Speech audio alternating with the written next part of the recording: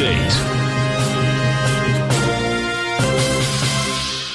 Welcome, folks. We had the Dow Industrials finish up 422. NASDAQ up 348. S&P's up 69. That was a gain inside the NASDAQ composite, folks, of 2.5%. 1.2 inside the S&P and the Dow Industrials. Gold contract down $15, trading $18.54 an ounce. We had silver down 45 cents, $23.39 an ounce. Light sweet crude up 346, $91.98 a barrel. Oil still wants higher price, folks. The bottom line, we back down with lighter volume. This is building cause for the next leg up in the market. Notes and bonds. The 10-year note down 10 ticks, trading 125.21. 30-year up a full point, plus 4 ticks at 150.20 in King Dollar. King Dollar down 370 ticks, trading 96.05. Euro 113, yen 115.63, and the British pound 135 to 1 US dollar.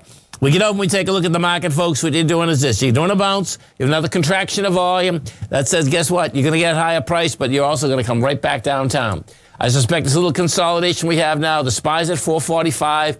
Top of this consolidation is at 458. We go to the NDX 100, the 3 Qs. We take a look at the 3 Qs. They were up today. A big contraction of volume, up $8.64. Now, what's going to be interesting about the Qs is this. The last swing point, okay, so the swing point on the 2nd of February was 370.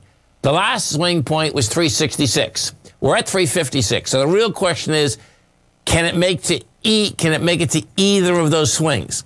Now, I expect it's going to, and the reason I expect it's going to is because of the contraction of volume that we had yesterday inside the composite.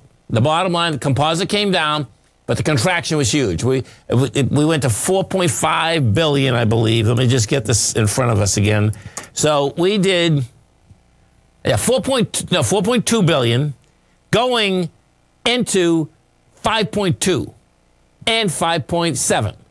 So bottom line is that's saying that the composite is getting a little bit stronger and wants higher price.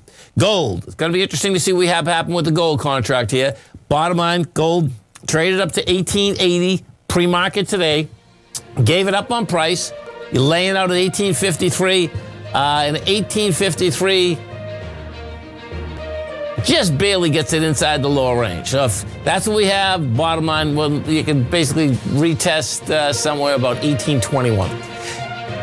Have a great night, folks. Have a safe night. Come back and visit Tommy tomorrow morning. Kicks us off 9 o'clock in the morning. Great show. Have a great one, folks. Have a safe one.